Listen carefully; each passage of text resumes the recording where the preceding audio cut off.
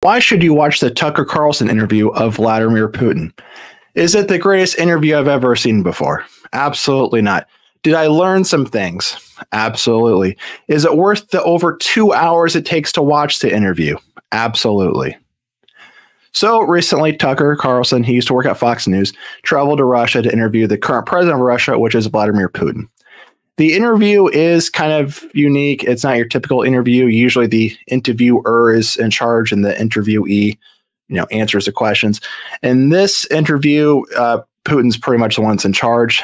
Tucker tries to get direct answers to direct questions, and Putin shuts him down.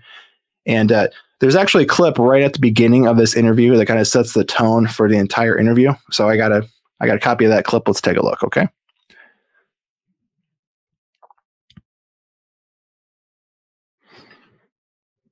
Give it amicably, but they refused.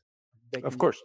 Still, they collaborated with Hitler and engaged together in the partitioning of Czechoslovakia. But may I ask you, you're making the case that Ukraine, certainly parts of Ukraine, Eastern Ukraine, is in effect Russia has been for hundreds of years.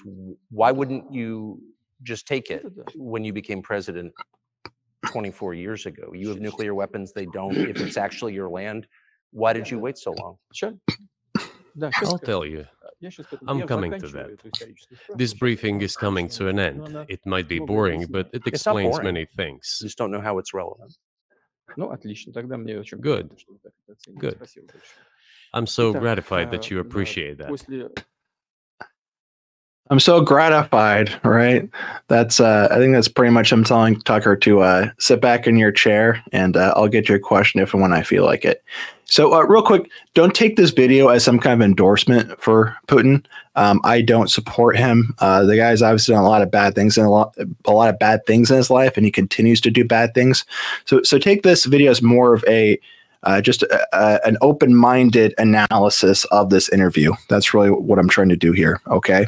And so why should we care about this interview if, Vladimir Putin's this bad guy you can't trust, probably lies a lot, that sort of thing? Why? Because rarely do we ever get the chance to get into the mind of somebody like Vladimir Putin. Vladimir Putin is one of the most powerful men on earth, if not the most powerful men on earth, right? He's not some politician from some district you've never heard of running their mouth on some crazy network. He's not a professor at some crazy university you've never heard of. He's the real deal, right? He is really one of the most powerful men on earth. So there's a lot to take in with this. This is a very unique opportunity to get into somebody like that's mind. Because usually the only thing we hear about him or this war is what's ran through mainstream media, right? And if we know anything, it's mainstream media doesn't really train us to think freely. They train us to think like them. So just keep that in mind. The other thing is, Tucker is an American, which our country is actively supporting a country that they're fighting against. So it's a really unique situation, right? So just kind of take all that in and just appreciate the situation, okay? As far as memorable moments, there's a lot to this interview, but some memorable things I found out is one, he wanted to be part of NATO.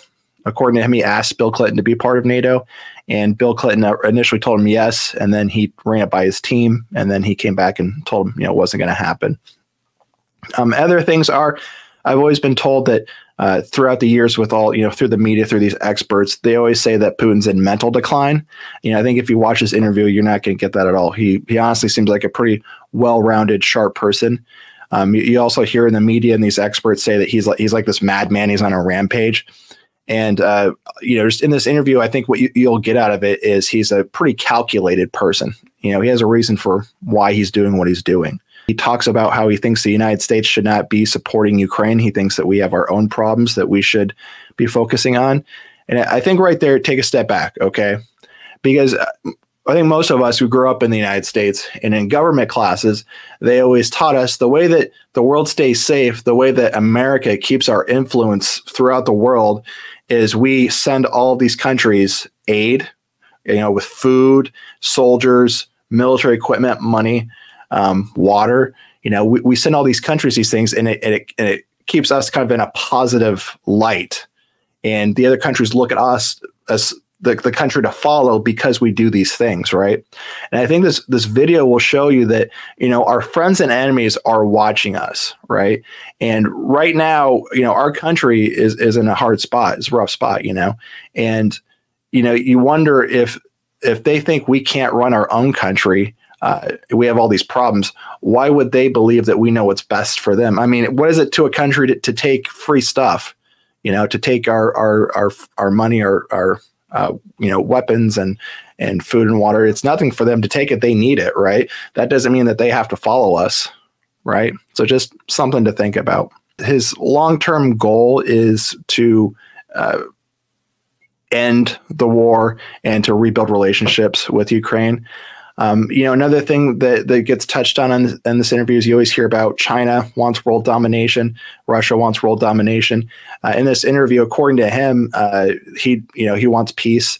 He doesn't want world domination. He doesn't want nuclear war. According to him, the reason why they help out China so much is China is their neighbor. He's essentially doing the neighborly thing. He looks at Xi Jinping as a friend, and he says, like, the thing that he admires about Xi Jinping and China is that they're always looking for compromise, which is something that he values. That's how he wants to run his country or run things. As you know, he's trying to always look for compromise. A couple of other things are he seems to get along better with Republican presidents rather than Democratic presidents. According to him, he wants to get along with all of our presidents. To him, it seems to be just an ironic thing. What I would do is watch the full interview and get a pad and paper and focus on Putin, because really, I think this interview is more about Putin getting a message out to people. There's not really a lot of great journalist going on with Tucker. It's really about Putin saying what he wants to say to the rest of the world, right? So I watched it twice. I got a lot out of it, just more perspective. Other than that, though, so we'll keep a close eye on this. If anything else new comes out about this interview, we'll be sharing it with you. If you got anything out of this video, please consider subscribing. We have a lot more content coming your way that you don't want to miss.